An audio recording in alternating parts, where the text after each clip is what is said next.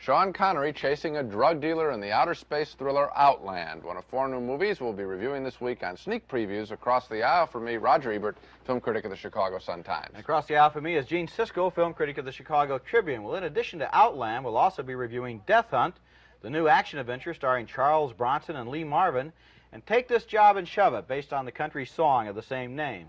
But first, Gene starts with the story of the daring and resourceful masked rider of the plains. Right. Well, this is an easy film to review. The Legend of the Lone Ranger is one of the worst movies of the year. It fails totally as a Western, as an adventure film, and as a children's entertainment. This is the version of the Lone Ranger story that caused all the commotion about 1.5 years ago, when the producers of the film wanted to disassociate the old Lone Ranger, actor Klinton Moore, from their new film. Well, lucky Klinton Moore. In the story, the young ranger, played by Klinton Spilsbury, you'll notice I didn't call him actor Klinton Spilsbury, he's raised by the Indians after losing his parents. An Indian brave named Tonto befriends him and offers to help during target practice. Maybe you need a bigger target, like a sleeping buffalo. Try this. A silver bullet. It's more accurate.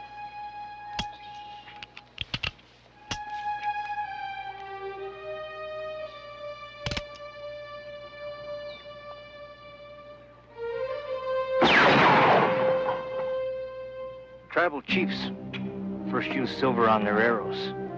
Makes them fly longer and straighter. Silver is pure. It's been a symbol of justice and purity since the year of the sun.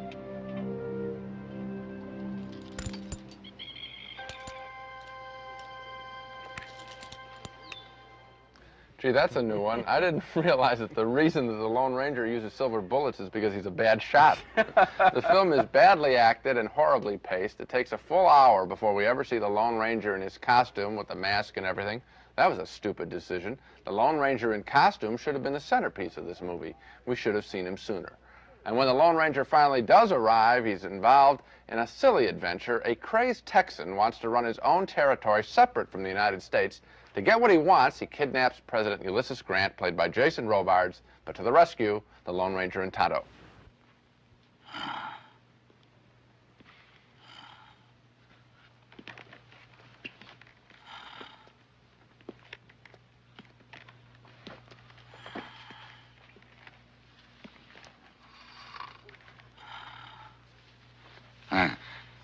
Mr. President. Excuse me, sir. Christ, now. We're here to help. You don't look like someone that could help me, and neither does he. Here's a gun. Trust us, sir. We're going to get you out of here. This way. Light the fuses.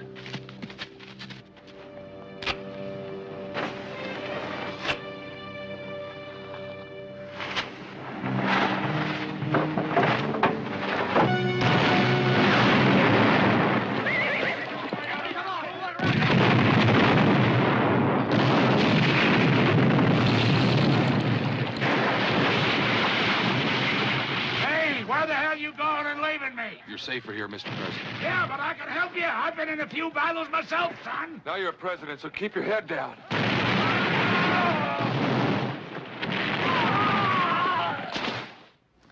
What more can I say about this movie? It indicts itself, except to say that I think it's going to provide a great trivia question for the 1990s. Not who was that masked man, but who played him?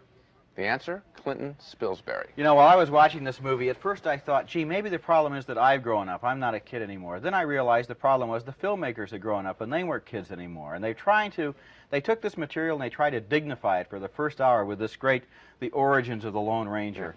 And all of this tremendous dignity and this solemnity and so forth. It's like the beginning of Superman, before Superman really took off. But here, it's an hour of all of this stuff, and then when they finally get to the Lone Ranger, and they play the William Tell overture, and everybody cheers, then we get a character who is nothing like the guy that we liked on radio and television. Right.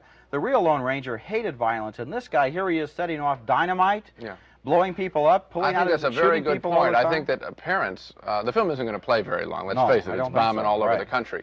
But I think that parents will really be disappointed, as will their children, because I think this is a film that a lot of kids were looking forward to, and it really is quite violent, needlessly so. As you point out, that wasn't the character of the Lone Ranger. Also, I still can't get over the stupidity of the decision to make it 1 hour before the William Tell overture, and we see this guy ride off. Before the Lone Ranger gets involved. It should have been, despite the fact that it's filled with violence, we should add it's very slowly paced. Right. And it should have been breakneck right out of the starting gate. It just should have been... How about having a sense of humor of the character? You know, enjoying the presentation of this character. You don't get it from the actor, Klinton Spilsbury. You don't get it from the filmmakers or the director. You know, in Superman, remember at the beginning of Superman, he looks at the one phone booth and he can't, it's a modern phone booth, so he can't change his clothes in there. There should have been a little humor in this one with the Lone Ranger's mask.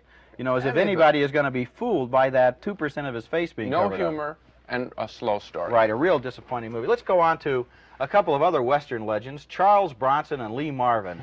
These are two men whose faces have taken on such character over the years, they almost look like weathered bronze sculptures instead of members of the Actors Guild. Their faces and their absolutely unshakable screen personas are the two best things about Death Hunt, a boring thriller that consists almost entirely of the slowest chase scene in history as everybody slogs north to Alaska through knee-deep snow. Bronson plays a touchy and independent Canadian trapper who's killed a man in self-defense in a fight, and Lee Marvin is the sheriff who comes to arrest him. Johnson! This is Edgar Millen, the Royal Canadian Police, talking to you. I don't want any trouble. I don't want to see nobody else get hurt.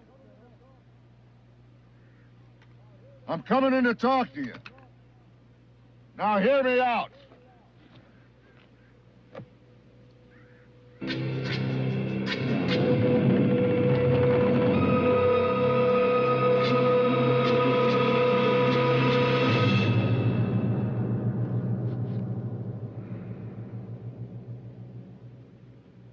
I have a bunch of savages out here, just aching to splatter you all over the place. They don't want your side told. Now, if you don't come in with me, that's all the excuse they'll need. They'll either kill you or get themselves killed trying. I can't let that happen. You can't stop it.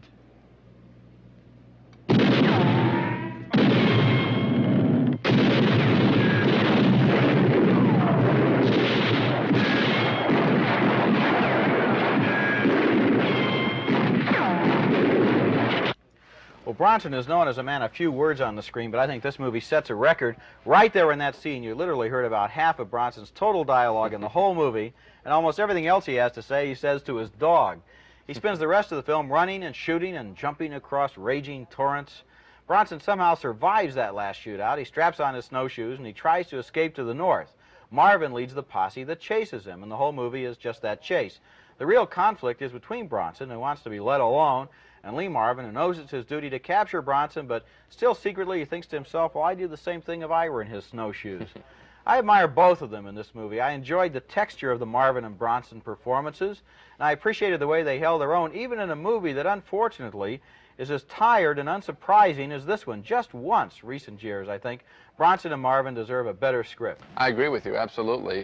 Bronson and Marvin are kind of interesting. I wish the whole movie had been about just them, but this movie is saddled with a whole bunch of supporting characters. They get an awful lot of screen time, which I think wrecks the story, plus, as you say, the chase is so drawn out. The premise is sort of stupid, I really think. Bronson is accused of murdering a guy, but he did it obviously in self-defense, and we see that. It's not off camera. We see that Bronson was right, okay? And everybody else sees it too. And Marvin knows it's right too. So I question Marvin's motivation. He's sort of just going along. But then you got all these creeps that are going after him, the guys that actually start shooting him in that scene. And well, it's an open and shut case. We don't care about this story. Bronson's character is perfectly legitimate. Bronson's best characters have been like in Death Wish, where he has a cause. Mr. Majestic, he's a farm laborer being abused. He has a cause. This isn't a cause. He's being picked on by idiots. He's the avenger instead of the guy who's running away. Well, he's just being Another picked on thing by I didn't idiots. like about the movie, I think you're right, if they had just simplified it to Bronson and Marvin and had this simple chase, could have taken on a kind of grandeur. But as a matter of fact, they clutter it up with all of these supporting performances. Angie Dickinson is Marvin's girlfriend for a while, then she disappears from the movie. Andy Stevens comes in as a Mountie. He has no function. Then the guy comes in the biplane. He's going to shoot down Charles Bronson from the air. That's ridiculous. We're constantly being distracted from this basic conflict between the two men. Yeah, a big mistake in casting. Why all these extra roles? I didn't get it. Our next film, though, is a pleasant surprise. It's a workers' rebellion comedy, sort of a male version of 9 to 5 that works surprisingly well because it takes its story seriously. The film is Take This Job and Shove It, based on the 1977 country tune by Johnny Paycheck. The film stars Robert Hayes from the movie Airplane as a young executive sent back to his hometown by the boss of his corporate conglomerate to improve the profits of a new acquisition, a small brewery in Dubuque, Iowa. Fellow executive Martin Mull tries to offer some advice to Hayes. You can only fake it for so long. I thought you just got yourself a Dubuque Star Brewery. Yeah, old man Pickett finally broke down. And God's gift to women better have his body in Iowa by Friday, or its soul is on welfare on Monday. Read it and weep. 4 weeks to deliver a 50% production increase. Look, Dubuque is my hometown. I can't go back there like some corporate hatchet man and make over that brewery in 4 weeks. The old man is building generals, not buck privates. This is a test, my fair-haired wonder boy. I've done a hell of a job for this company. Why am I being dumped on? Dumped on? This is the biggie. I like that scene a lot. It's sort of surprising. The two men walking into their offices, sort of trapped into their offices, Robert Hayes looking uncomfortable in his suit. That's not the kind of strong scene you expect to see in a summertime movie. The best part of the movie is that the script, I think, cares enough about Robert Hayes' character to make him really squirm in trying to decide the priorities of his life. To whom does he owe his allegiance? To his hometown brewery buddies, or to the corporate carrot, a bigger job, a bigger salary, which his boss is dangling in front of his nose? The issue comes to a head after Hayes is at the new brewery. He's increased production dramatically, and that pleases the conglomerate's boss, who has now turned around and is about to resell the brewery to a wealthy Texan. Hayes has been used, and that explains why his foul-mouthed anger confronts the Texan, Charlie Rich, when he comes to tour the brewery. $1,800 an hour. Yeah. Hey, Billy boy, you want to get it up to 2,000? We got the guys here that can do it. Hey, Ray, how'd you like to be president of works, huh? Oh, Billy boy needs someone here who knows what you're doing, because God knows he doesn't know bull. Frank, I think Frank's had a few of them already himself. Can I talk to you for a second, Frank? It's kind of important. Hey, don't go away, Billy boy. Frank. I'll be right back, huh? Frankie, you want to spend the rest of your life in a trailer? Well, I don't. I don't know whether you've lost your mind completely. Hey, 2,000. Let's get it up to 2,500. Come on, we can. What the hell is he talking about? Hey, you.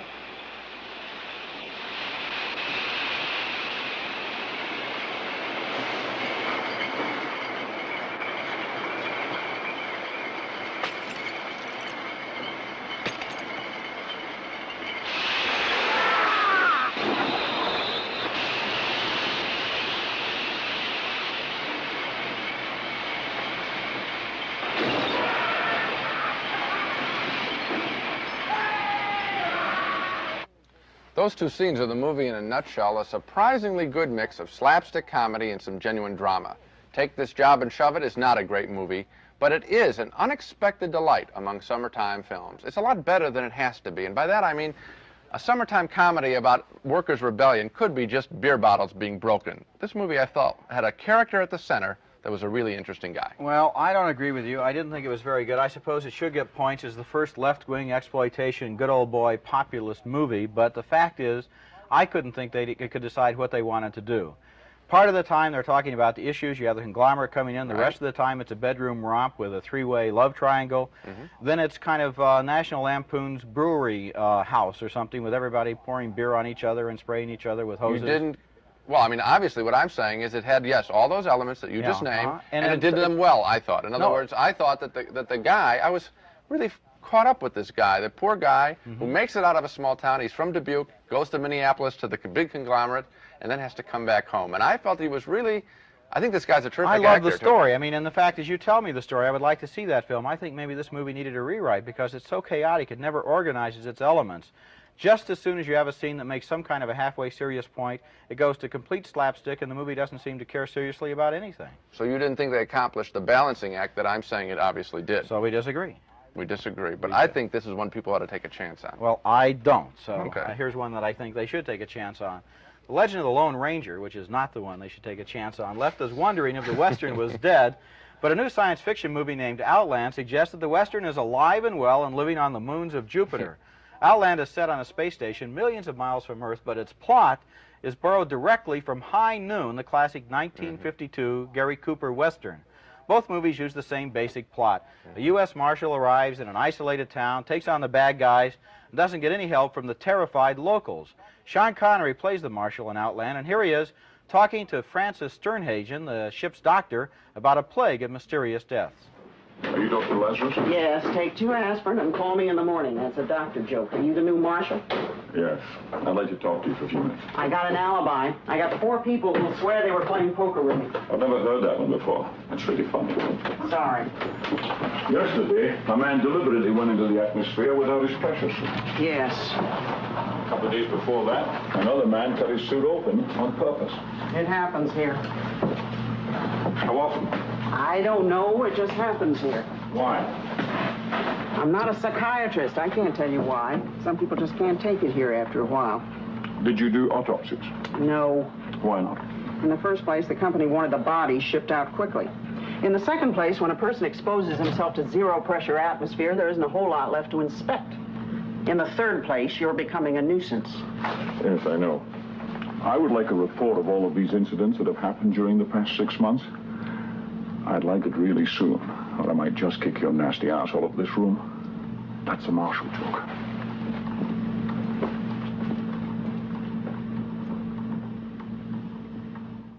The doctor there, Francis Sternhagen, is the only person on board that Connery can trust, and they turn out to have a nice relationship together. It turns out from Connery's investigation that the mining company that owns the space station is secretly selling drugs to its own miners to make them work harder, and that every once in a while the drugs make the workers work just a little too hard, and they want to take a walk outside the space station in zero atmosphere without their spacesuits. That leads to a lot of messy scenes of people exploding. After Connery uncovers the drug ring, he goes to the company manager, played by Peter Boyle, who thinks Connery is just fishing for a payoff, a bribe. But Connery already knows that Boyle is the ringleader. Now, every year a new marshal comes to start his tour. You all know the score. You know the score. You're no different. If this hero routine is to get your price up, I'll think about it. What are you at? You. What is it with guys like you? I mean, if you were such a damn super cop, what are you doing on a company mining operation like Isle? They didn't send you here as a reward for your sterling service. You know that, and I know that. I read your record. You got a big mouth. That's why you send from one toilet to the next. Me, I don't plan on spending the rest of my life doing this. Well, good for you. Now, look, this charade of yours is silly. You try and meddle, I want you to know what you're meddling with. You got something to prove, prove it to yourself, not to me. I'll see you around. If you're looking for money, you're smarter than you look. If you're not, you're a lot dumber. I'm probably a lot dumber. Boyle calls in 2 company hitmen to kill Connery, but the marshal outsmarts this guy with a rifle by stalking him from outside the space station.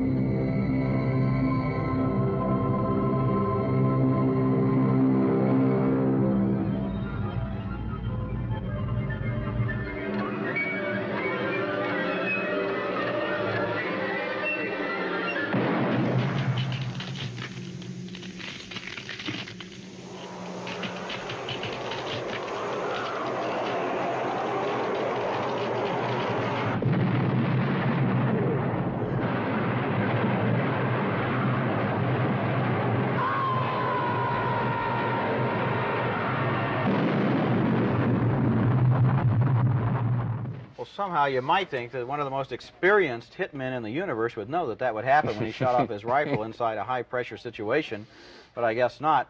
If you remember High Noon, you might recognize that scene, or it might ring a bell for you, the marshal and the out-of-town hitman stalking each other. And Outland also uses another famous gimmick from High Noon, where you see the town clock ticking away the time before the train arrives with the killer on board. Well, in this case, the space station clock measures the time until the space shuttle arrives with the hired killers on board. Outland has got some good special effects and a spectacular chase scene, but the best thing about it, I thought, was the performance by Sean Connery. He makes an interesting hero. He's tough and stubborn, but he's also complicated and very world-weary, a hero we can identify with. I agree with you. He's the best thing in the movie. He's the only good thing in this movie. Oh, as much as you now. didn't, I'll tell you what's wrong. Well, first of all, the hitmen. The villains here, you got a thriller, a good guy, Connery, and the villains. The villains stink in this picture. They're real dumb, yeah. Very dumb. And as a result, there really isn't much of a sense of combat. Not only does he do the thing that you just mentioned, also, what about shooting at a shape that doesn't look like a human body at all? How about this? The two guys that get off the space shuttle to come and kill Connery, they take out their rifles immediately and fix them up on the ground so they can easily be identified through a camera. That's stupid. Peter Boyle, the other bad guy in the film, he can get taken out with one punch, we learn. If he can get taken out with one punch, I think we sort of feel let down at the end of this picture. Well, now, in other words, you're telling me this film is not credible? At all. This is a science fiction thriller set on the moons of Jupiter. It's a remake of a Western, and you're telling me that you didn't, it wasn't convincing. I don't think it's supposed to be convincing. Well, let me ask you this. I think it's supposed to be pure escapist space opera, and on that level, I think it works very well, plus the bonus of the fact that it has a good character in it. Okay, then let me ask you a question. Why did you take the time to point out the flaw if it didn't bother you? Because when flaws like that happen in films like this, they amuse me. You liked it. You liked I like the fact that dumb guys come in and do stupid things. These killers are stupid in every scene that they're in. That's kind of amusing. You don't like smart killers? I like smart killers in another movie. I think this movie is a lot more entertaining than Take This Job and Shove It, which you've already said you recommend. I do. Okay. I like it much better than this. I think this film would have been much tougher, just like High Noon, if the killers were not dumbos. I don't think this is intended to be a comedy at all. Okay. I think this was intended to be a serious film. I didn't say it was a comedy. I said I was amused by the fact that they were behaving in this way. It's part of the fun. I wasn't amused at all. This should have been a straight, serious thriller. I think they wanted to go after something like Alien. I don't think they even came close.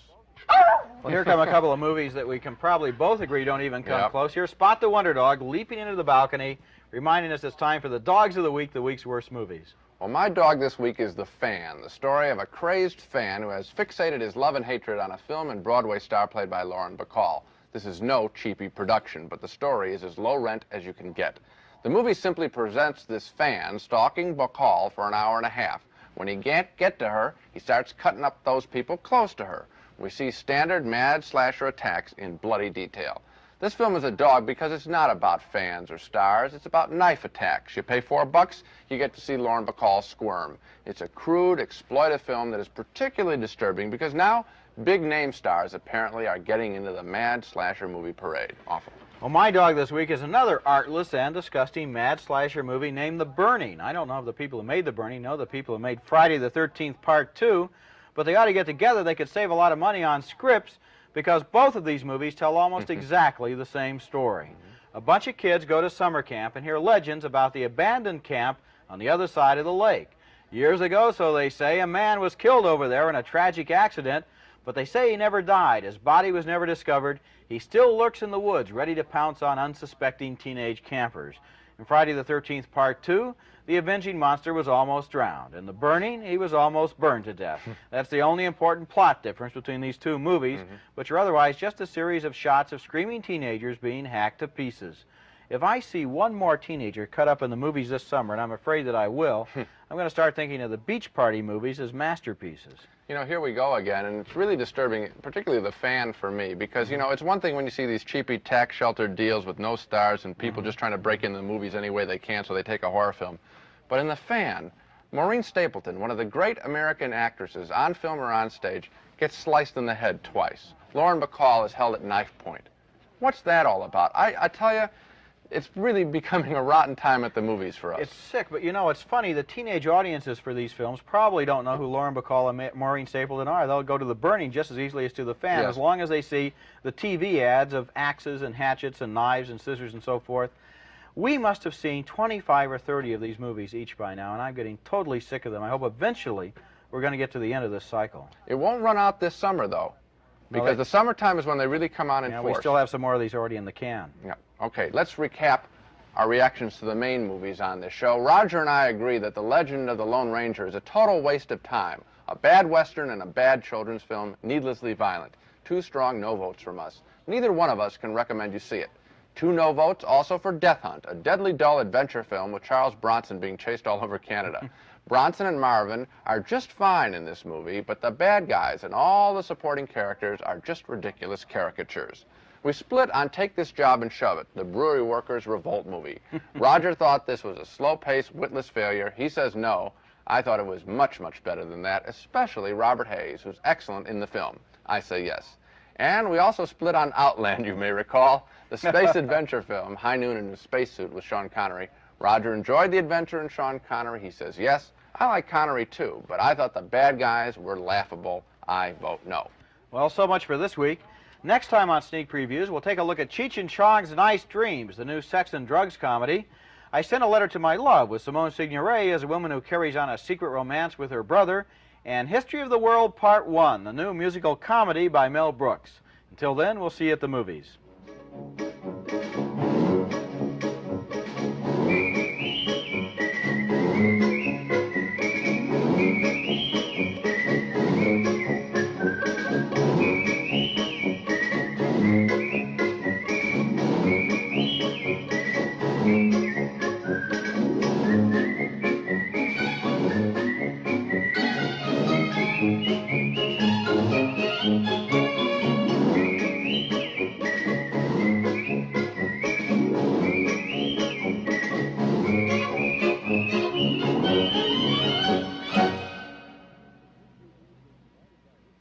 Funding for Sneak Previews was provided by this station and by other public television stations.